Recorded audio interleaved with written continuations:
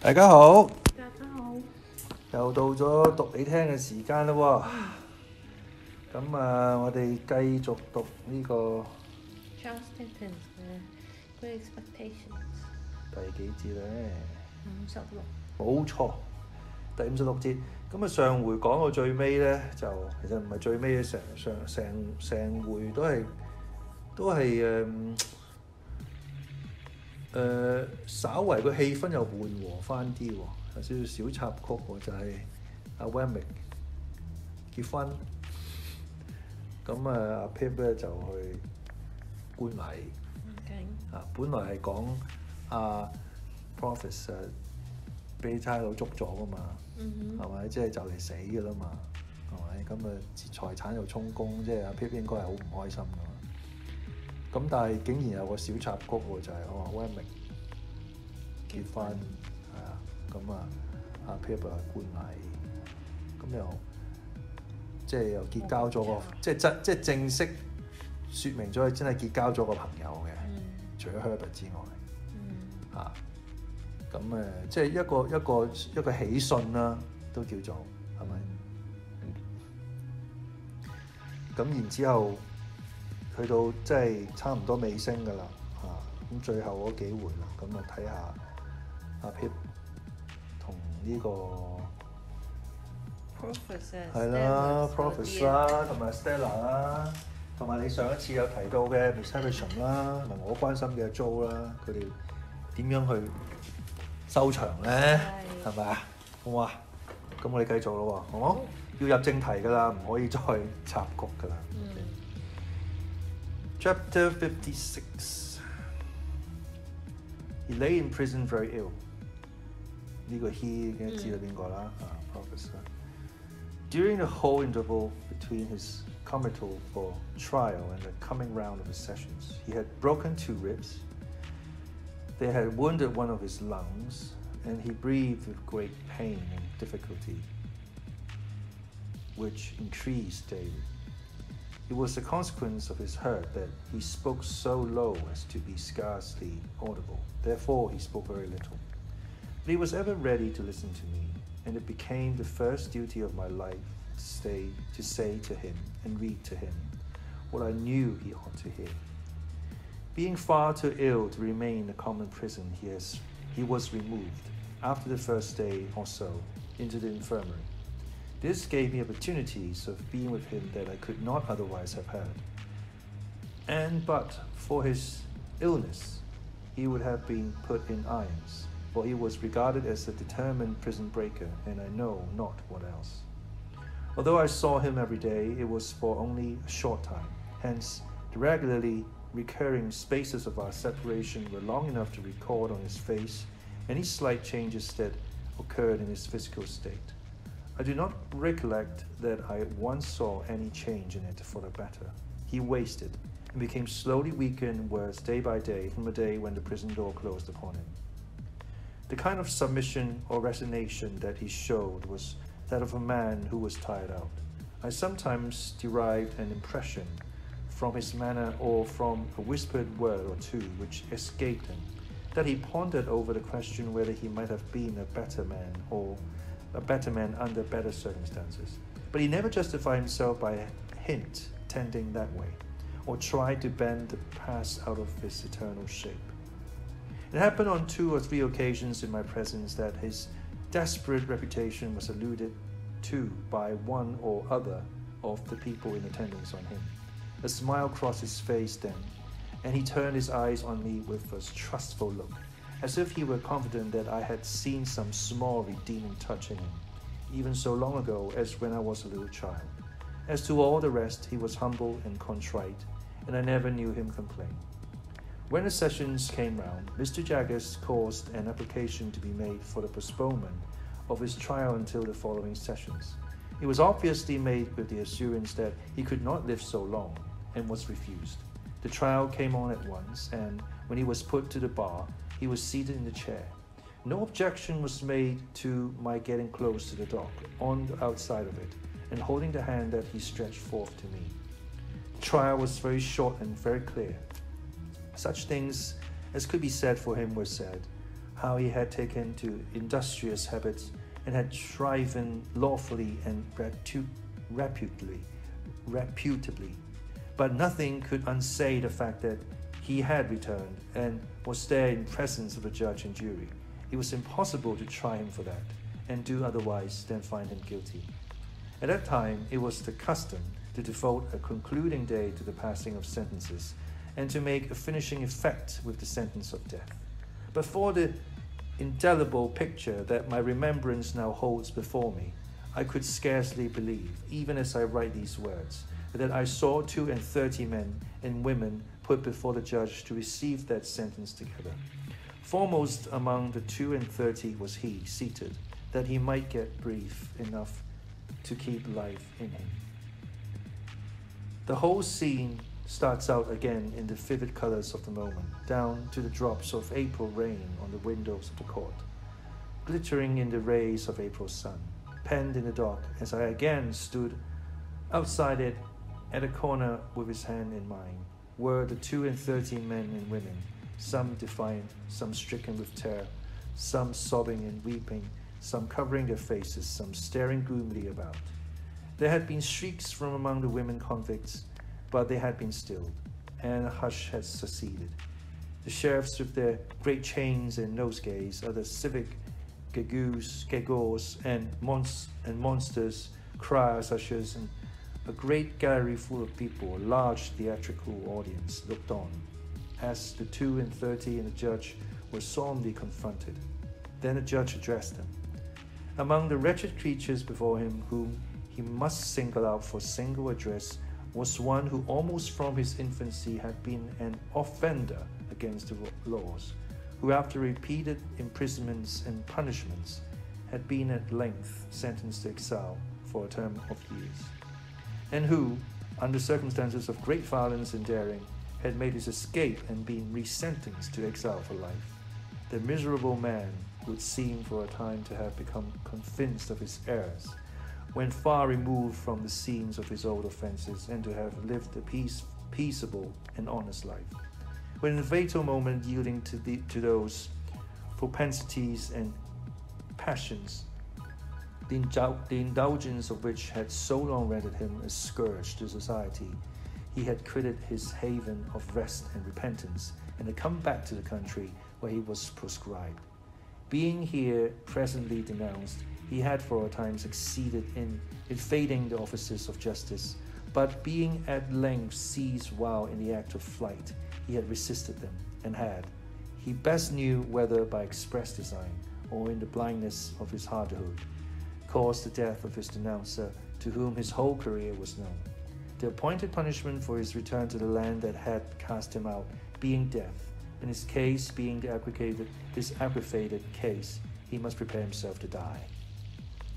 The sun was striking in at the great windows of the court, through the glittering drops of rain upon the glass, and it made a broad shaft of light between the 32 and the judge, linking both together and perhaps reminding some among the audience how both were passing on, with absolute equality, to the greater judgment that knoweth all things, and cannot err. Rising for a moment, a distinct speck of face in his way of light, the prisoner said, "My lord, I have received my sentence of death from the Almighty, but I bow to yours," and sat down again. There was some hushing, and the judge went on with what he had to say to the rest. Then they were all formally doomed, and some of them were supported out, and some of them sauntered out with a haggard look of bravery, and a few nodded to the gallery, and 2 or 3 shook hands, and others went out chewing the fragments of herb they had taken from the sweet herbs lying about.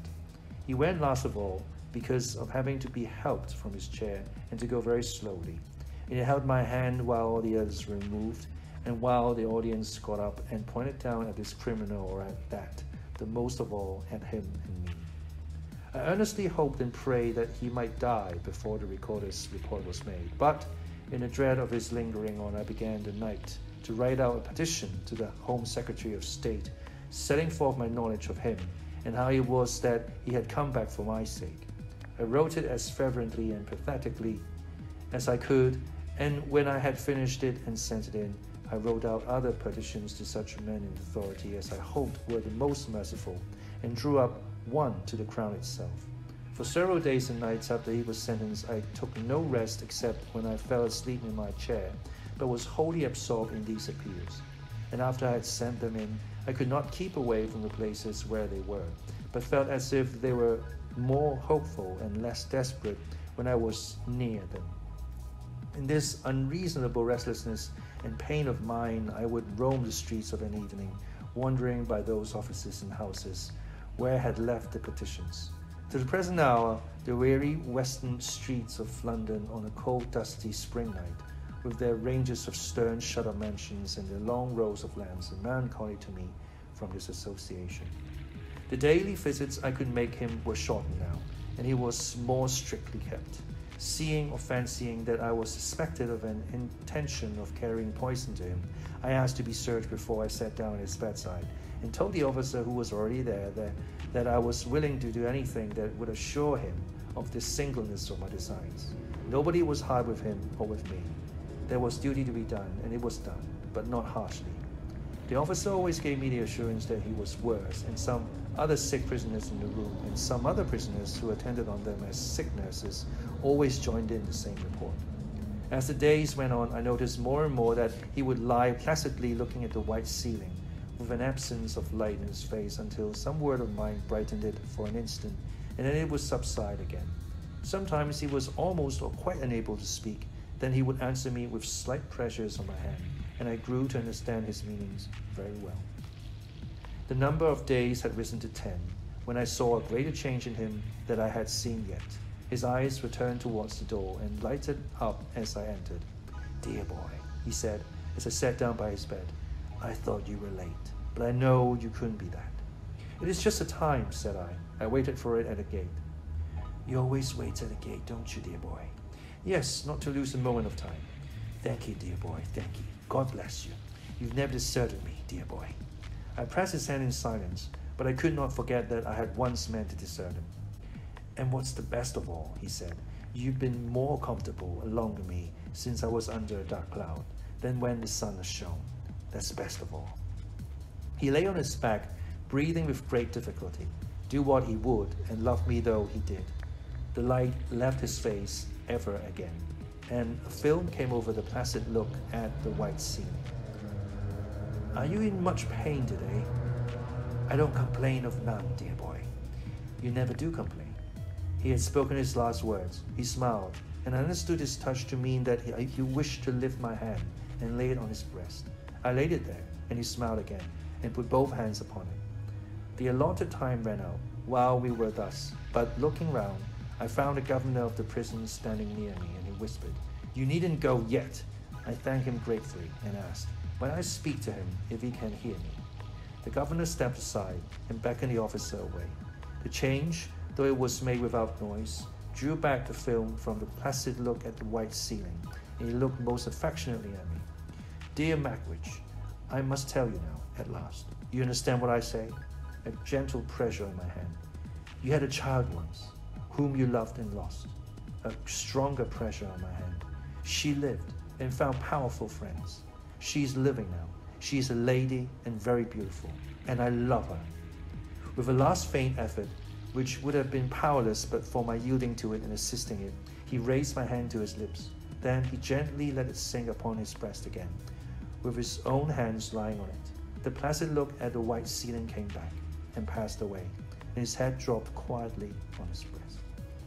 Mindful then of what we had read together, I thought of the two men who went up into the temple to pray, and I knew there were no better words that I could say beside his bed than, "O Lord, be merciful to him a sinner."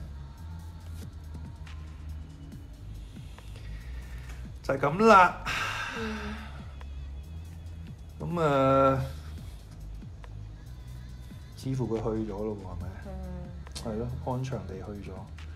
咁成節都係講，即係一個好沉重嘅一個章節啦，就係講佢嗰個佢個 trial 啦，係咪？佢法庭上面嘅判嘅裁決啦，咁當然就係死啦。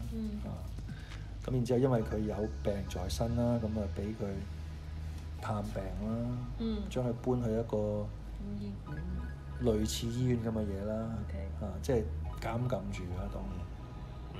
咁啊睇佢每日消瘦啦，即係一種慢慢睇住一個人嘅生命流走嘅一個狀態，係好慘嘅，係好凄涼嘅咁咯。咁啊，我原本諗住上一節就係講呢樣嘢，點知佢唔係，佢插咗一節入去先，將氣氛帶起咗，但係又再插落去咁樣。咁我覺得最尾佢話俾佢聽，呢個都係點講咧？似乎係帶俾佢阿 pip 自己個人嘅一種釋懷，多於俾 provis， 因為 provis 都差唔多死嗰刻佢先至講嚇。咁但係佢表現出嚟嘅就係，即係佢都臨終聽到呢樣嘢，呢啲咁緊要嘅消息都我想反應，但我反應唔到，我走啦，有一種咁嘅感覺。講笑啫，即係似乎佢文字表現出嚟就係佢聽到呢個消息係釋懷啦，即係覺得太好啦咁樣。即係我有個女，佢而家係個 lady， 係咪？佢有受到保護，然之後我最信任嘅阿 pip 竟然係中意佢添，呢啲全部都係好消息嚟嘅，係咪？咁啊更加可以安心咁去啦。咁阿 pip 亦都最盡咗佢嘅責任，即係佢真係有講到呢個消息俾佢聽。咁呢個就係 provis 嘅結局啦。咁雖然係失去咗自由，但係都起碼帶住佢喜訊離開都未嘗唔係一件壞事。咁接落嚟要交代嘅角色，咁啊仲有邊幾個咧？咁啊 Miss Havisham 啦 ，Stella 啦，係咪呢兩個一定要交代啦？仲有邊個啊？Joe 啦，仲有 Joe 啦，係咪啊 ？wemmick 唔需要講啦，wemmick 已經講咗啦。Joe 啊 ，Biddy 啊，係咯 ，Joe 啊 ，Biddy 啊咁啦。咁 mr.Jaggers 可能都會提少少啩，咁主要都係呢幾個啫。Herbert 都其實講唔講冇乜所謂啦，因為 Herbert 其實都好好㗎啦，因為佢又有真係有個生意，係咪又娶到阿 Clara， 咁都係一個好人有好報啦，屬於咁其他就真係唔使講，其他啲都係唔係幾好嘅，即係喺 Dickens 描寫到佢哋都唔係幾好㗎啦。Joe 都係咯，即係 Joe 係好人，即係會交代即係其他啲全部都係見高拜見低踩嗰啲人，嗰啲就唔需要講，好嘛？咁我睇下下一回啊，交代邊個咧？輪到我估係阿 Joe 同 Biddy 啊，我估係阿 Joe 同 Biddy 先，或者 Miss Havisham 先咁，好嘛？好啦，下次再講啊，拜拜。